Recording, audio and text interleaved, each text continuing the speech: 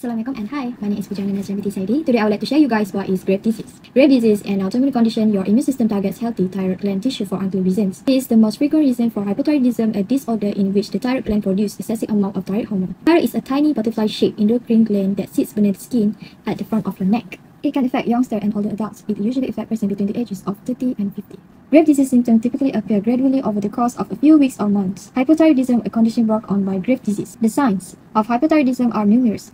Palpitation or affects heartbeat, feeling uneasy or anxious, inability to fall asleep. Graves' disease also can be eye disease symptom. Exophthalmos eyes, when the eyeball protrudes from the eye socket, it may be brought on by infection, tumors, thyroid issues. Consult your healthcare professional if you have these symptoms. How we treat the Graves' disease illness. We can do radioiodine therapy.